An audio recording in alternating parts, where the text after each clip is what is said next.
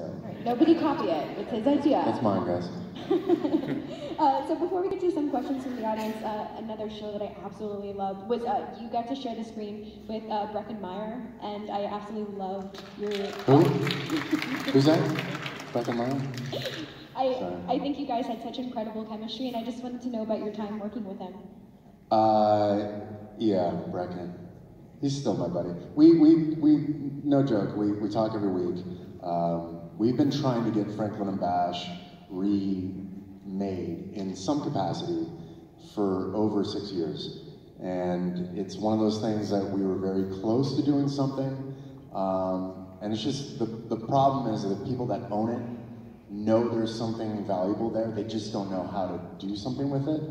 And they're just dragging their feet. And so we've said, you know, we want to do these maybe 2-hour movies, or we can put them up on Netflix or Hulu, wherever. Kind of like what Psych does.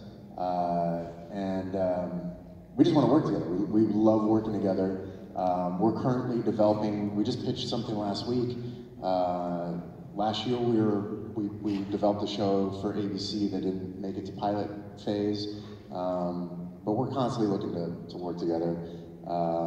We have ideas of how we can take the characters of Franklin and Bash, just reinsert them in another genre, and make it work. You know, obviously change their names and things like that, because we just genuinely like each other, and we feel like we have a great chemistry, and we want to work together. So hopefully something comes of it.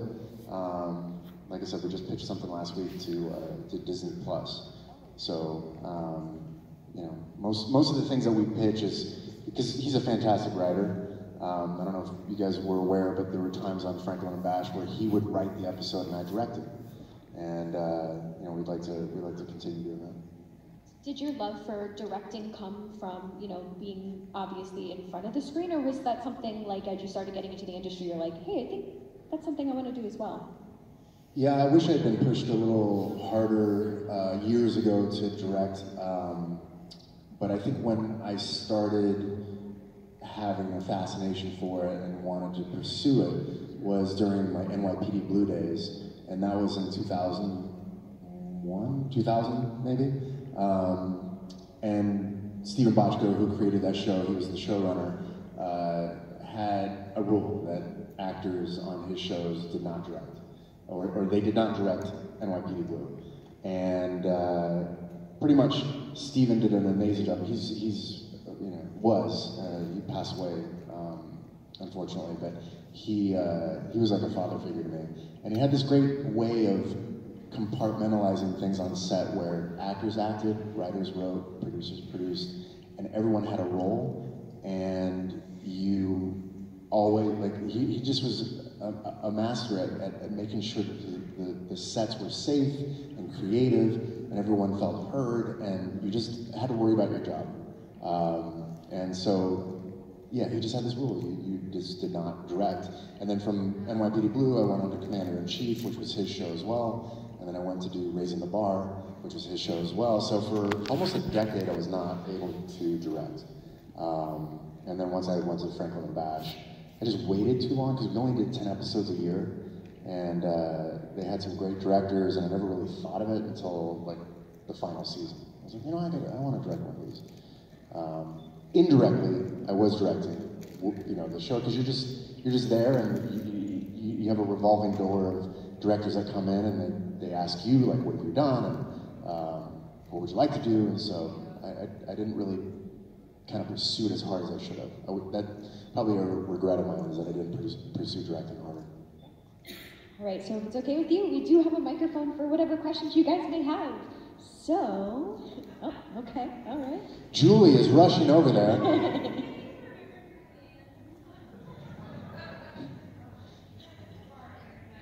Is the mic on? Julie, you were supposed to run down the escalator and like do this whole thing. Oh my God, you're so rude, Julie. My gosh.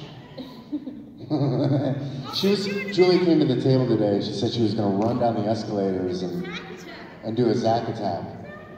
But by the way, that's not a thing. A Zack Attack is not a thing. Zack Attack was a band? Oh, you're a Zack Attack fan. That I remember. That's great. What's your name? All right, I don't know if this microphone is on in front. If we can get the microphone on, please. I have to project a little. Hold, please. Live show. You doing okay? So far, so good? Yell it out. Okay, we got it. My name is Holland. Hi, Holland. My question was, what was your favorite episode to act in Saved by the Bell?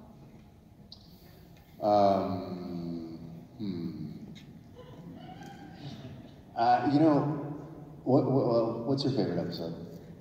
I don't know. I don't know. You don't have one?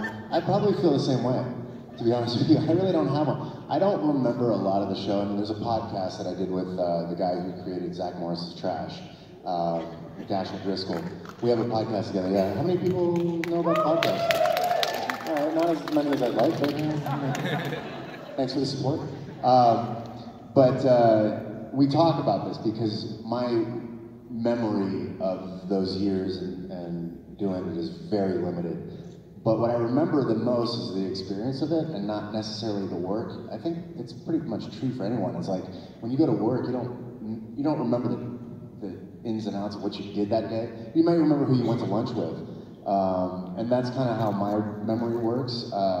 So for me, I don't really have a favorite episode, but I have favorite memories of like when we went to Hawaii or we went to Palm Springs.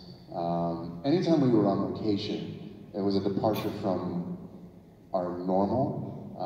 And so, the beach episodes. I really like those too because we just had, it was just like spring break for us every day, being on Santa Monica Beach with our friends, and then we did a month of beach work, and then we did like a month of studio work. But that was a departure from the normal, so if you, I guess like the beach episodes, that would be my answer, yeah. Thank you, Holland. What's your name? My name's Emily, and my question is, since you've been in television for so long, what is your favorite set that you've worked on? Because you've had a variety of experiences, so. Three just like popped in my head. So NYPD Blue was an amazing set. And I won a lot of awards for it because we just had an amazing set designer. And it bums me out that I don't remember his last name. I believe his first name is Richard. But for NYPD Blue, I had to do research for that role, and I spent a lot of time in New York. One of the executive producers was a detective for 25 years on the NYPD, and so he took me around and we saw crime scenes, and we went to doors and did interviews and things like that. And I would walk into these places, and some of them were kind of nightmarish inside. It was pretty radical. And I remember walking onto the set of some things on NYPD Blue and having that same feeling, like, wow, like you did not know you were on a set. So those sets on NYPD Blue were some of the best. Probably the most fun was Pitch, when I got to play a baseball player and we'd walk on to like Petco Field, or Chavez Ravine in Los Angeles, or where the Giants play in San Francisco. That was some of the coolest stuff because you're going into the locker rooms and you're going into the batting cages underneath the stadium. Some of the coolest times. And then just recently, The Passage. We did some really cool things on The Passage, where they housed some of the inmates, as it were. Some of the really cool sets that I couldn't believe we were spending that much money on a TV show. And that's some of the times why they don't get picked up, because that show was really expensive and we didn't have the viewership. So that's probably my top three. Awesome, thank you. And that's a really great question, because I think a lot of times people, disregard how much a set really makes the show as well, and a lot of times they don't get the credit that they deserve. So yeah, and it really helps us as actors when we walk on a set, and it's that if you're immersed in something, it's so much easier to portray a character and to act. It's our job just to a lot of these movies nowadays are just green screens, and you're not seeing that, but to actually walk on a physical set is such a treat for the actors. So they deserve, you know, and it really is everyone on the set, and it's a collaboration, but everyone on the set has a role. There's over 200 people usually on a crew, and everyone has a purpose, and if everybody's doing their job, it just makes for, you know, a very easy creative experience that we could all be proud of. All right. What's your name? Scott. Watching one of my favorite shows, it was like, wow, Mark Paul Gosselaar's on here. And I was just wondering, how did you become to work with the Weeds show and the team with that? How did that kind of come up? That was just kind of crazy to see you. How did the, which one? Weeds. Oh, Weeds. Yeah. Oh, man. Did anybody, who saw that? Yeah, that was a tough one. I did a play with Justin Kirk in 2009. It was a 3-person play. Julie White, Justin Kirk, and myself. It was called The Understudy. And in New York, the director of that was Scott Ellis. Scott Ellis was one of the main directors on Weeds. And, you know, Justin Kirk and the whole family there. So Mary Louise Parker lives in New York, came to the play a few times, I think, as her relationship with Justin. We became friends and would go out to dinner afterwards. And cut to 2010, it was just one of those things that I got a call from Scott Ellis, and he said the actor who was supposed to do that role, and I don't remember who it was, and it really doesn't matter, but found out how much nudity there was going to be, and didn't feel comfortable. He's like, but you've shown your ass, you're fine with it, right? And I'm like, sure. I didn't know to that extent. That was one of the most radical nude scenes I've ever done. Because I did a few on NYPD Blue, but those were so tame compared to what we did on Weeds. Weeds was I remember going out to dinner with a friend of mine afterwards and just feeling like I needed to have therapy after that day. Mary Louise Parker is amazing, but she basically was a choreographer for that entire thing. She's like, you're gonna do this, and you're gonna do this, and you're gonna do that. I'm like, well, how am I gonna do that? She's like, figure it out. And so that was a fun day on set, but it was one of those that I was like, man, yeah, I don't know if some of this stuff was legal that we were doing on set. Thank you. Yeah. Are you guys clapping for me or for the person that asked the question? Yes. Mutual? Yeah. What? Mutual? Yeah. You're like, yeah, the person asked the question, he answered it. Yeah. What's your name? You don't have to clap, come on. We're beyond that. You're saying we'll clap to not clap. You like that, yeah. I love that. Hi, my name's Hans. This isn't your first... Sorry, we're just having fun now. What? This isn't your first time being in Kansas City. No. Your first time being here was in 1992. That's right. And what was... Well, you say 1992. Somebody said 94. Was I also here in 94? I don't remember here in 94, but you were here in 92. And I was here in 92 with the... went to Worlds of Fun. Worlds of Fun, that's what it is, yeah. What is your most memorable time during that trip, and which ride did you like? You know what? Somebody showed a picture of me at Worlds of Fun, and I don't know if they're here. Cameron was his name? Cameron, you here? No. Cameron, we need to talk, by the way.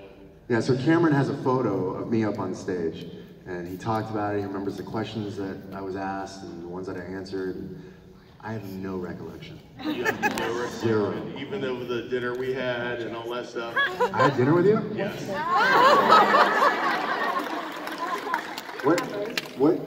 Where do we eat? After the dating game? Dating game? Yes. The dating game at Worlds of Fun. Yeah? With you and Tiffany. Tiffany was there too? Yes. Oh. Wow. What were we doing? Like, why were we there? Promotion for Q104 and Channel 62. But it was for the show? Yes, because they were taking your show in syndication. Oh, right, because 92, we ended the show in 94. 94 right. was the last year. But you went into syndication in 92. We went into I thought we went into syndication later. I thought it was like 96 that we went into syndication, but We went in, okay, so 92 we went into syndication. The show didn't really take off, honestly, until syndication, because we had a broader audience, because you had to watch the show on Saturday morning. And if you didn't wake up to watch the show at whatever time it was one show a week on Saturday mornings, you sort of missed it. There was no like DVR or anything like that. But when syndication hit, the show would air after you came home from school, as well as like throughout the day. So we had a broader audience. Tell me about this dinner. There was a dating game. Okay. All right, so... Did we date? Well, unfortunately, no. No, I was on Tiffany's panel, so... Good man. So, but we went to a dinner afterwards. They had a lot of chicken and all that stuff. So wait, dating, so there was a panel, so there was a few boys, I would imagine, not men. Well, it was Tiffany like the old been... dating game, you know? You had 3 contestants you had to choose from. I had to choose them? Yes, and you should, yes. This is so wrong, what we're talking about. I feel like this would never happen today. This is awesome. So who did I choose? Did I choose well? The girl I ran into afterwards said no. Wow. I wish I remembered these things. It sounds like great stories. It's amazing. Is there an ending to like the night? Is there? Well, afterwards you went on roller coasters. So I was wondering what roller coaster you liked the best at World Cup. Good. I couldn't even tell you that I went on a roller coaster. It's amazing. Where's the biggest mall in the United States? What? Minneapolis. That's right. So I don't remember being there, but I do remember I've been there. But it's weird that I don't remember Worlds of Fun. I don't understand why I don't remember these things. But this is why I had that podcast, because we would have people on like you, and they would tell us about these experiences, and it was just a fun way to kind of relive through your experiences, because I don't remember mine. So I appreciate it, man. Thank you. Thank you. Yeah. Can we clap? I think we should clap on that one. That was a good one. There's my man with his shirt, Don. Absolutely, good yeah. man. I got the interesting thing is I have a really terrible memory because I don't remember things like that. I just remember things for a short period, and then once they're done, like, I'm never gonna remember you again. I'm just being honest. I mean, this is one of those things, like I remember Julie and then Dawn, like, people came yesterday, I've already forgotten you. But today, I remember Dawn. My life is complete now. Please don't say that.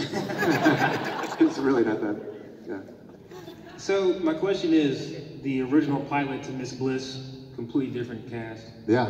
And then you go to You All, and then you go to Saved by the Bell, you get carried over, some other people don't. Was that experience jarring, or how did that, just seeing that happen, prepare you for the, I guess, the business, the ebbs and flows of the business? Yeah, one of the sucky things in our business, and I'm sure it's with other businesses too, is being fired. You know, and it felt like those kids were fired off of a show because they didn't come with us. I don't really remember, here we go again. I don't really remember like how I felt about it. I think now I would feel more awful than I probably did as a teenager. But it's also weird, like we were in Indiana and then all of a sudden we're in the Palisades. But it didn't really feel like, oh, Miss Bliss was a carryover to Saved by the Bell. I just felt like Saved by the Bell is a completely different show, right? Zach Morris talking to the camera. I remember reading the script for the first time and thinking of it in my head, playing that character, and I thought, I'm playing Ferris Bueller, which was one of my favorite movies growing up, and yeah. And so I remember going, oh, I get to play a version of Ferris Bueller because I'm talking to the camera. But yeah, being fired from a show or not carrying over, that's the worst. I did a podcast with Michael Rosenbaum, who was on Smallville recently, and we were talking about being fired. And one of my first experiences being fired was on a commercial for some toy company. And I don't know why I was fired. They don't really give you a reason, but I was fired. And Paul Walker, who was the other blonde kid at the time in the industry, got my role. And my consolation was just a box of toys that they gave me. But even I remember back then I was like, no one needs toys. But yeah, being fired sucks. But yeah, it was cool working with that other cast, and Yeah, I feel bad now that that happened, but it happens. Thanks, Don. Don't clap. It was a good question. We don't have to clap at good questions. We'll clap at the end for all the good questions. A collective clap, all right. Collective clap. What's your name? Kayla. If you could have put Zach Morris in any situation for an episode, what would it have been? Back then or now? Now. I don't know, it'd be kind of fun to like put Zach Morris like on Game of Thrones or something. Walking Dead. He tries to time out as, you know, as a zombie and it doesn't work because they're dead. I don't know. I don't really think of that. Like Zach Morris in Breaking Bad would be kind of cool. Heisenberg. It's the same person actually. Zach Morris and Heisenberg. It's the same exact. It's just an older version of Zach Morris. That's why he's trash. You should. Did you check out the Zach Morris is Trash on YouTube? You should. It's amazing. I really, because I love Dash O'Driscoll, and he's actually one of the writers on the new show on Peacock, Saved by the Bell. He's actually one of the writers, and he's just a fantastic guy. But yeah, what would you have liked to have seen Zach on? It's good. Like a dream sequence of like a horror show would have been horror good. show, Like yeah. The Walking Dead, like you said, that would have been very cool. Yeah, I agree. Some, you know, Jason Blumhouse film, Zach Morris in there. Paranormal Activity. There's still time. I can still put the wig on. He doesn't remember it. I know. Thank you. You said Game of Thrones. How's your Dothraki? Yeah, not good. Not good. No. Yeah, I would have. That was such a good show. My gosh. So good. Hello. Hi. What is your favorite Zach Morris and Kelly Kapowski moments? You know, we talk about this on the podcast, but there's not a lot. I mean, honestly, like the chemistry between Tiffany and I are really good friends still. We're actually all good friends on the show, but Tiffany and I are probably the closest. The age of our children. I really like her husband, Brady. He's a good dude. He's a beer drinker, and we hang out. So, out of all the cast, I probably hang out with Tiffany the most. And growing up, we really liked each other too. But it was so like it was almost a sibling relationship. The chemistry between us on the show, I'm not a fan of. And I know I'm gonna probably upset some people, but I feel like the chemistry between AC Slater and Jesse is way more intense. And, right? I mean, they just like, when they kiss, that's a real kiss. I'm like, yo, what's going on there? Tiffany and I, and just Zach and Kelly. I just feel like they're always like trying to get together, and then they bounce apart, and then they try to get back together. But he doesn't treat her that well. You know, there's times where I'm like, I mean, again, we go to the Zach Morris is Trash. There's times where Zach and Kelly, I'm like, dude, that's not a way to treat her. Like, I'm gonna show her, I'm gonna go date her, and she'll wanna get back with me. By the way, that never works, guys. Don't do that. Like, if you wanna date the girl, go date that girl. Don't date a girl to get a girl. But yeah, so there's a lot of moments like that. And then, you know, the breakup scene where she calls him Jeff. I mean, you gotta be kidding me. We recently watched that show, and again, listened to the podcast. I mean, that was some low ass, you know, like she calls me Jeff. Are you kidding me? And at the end, we're sitting on a table and we're crying. I mean, it was, hated seeing that stuff. So there, that's what I think of the Zach and Kelly. But I love Jesse and Slater, and I think that their relationship, and Slater's such a nice guy. Like, he's such a nice guy. Like, whatever he would do with, you know, he'd call her Mama, had like pet names for her, and she had pet names for him, like Pig or whatever. And, you know, it was cool, and they really liked each other.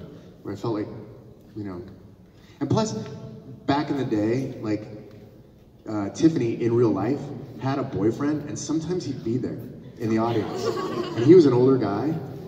You know, and when I say older, he could have been like a year older or 2 years older, but when you're a teenager, like you're 16, someone's 18, you're like, wow, there's a man sitting right there.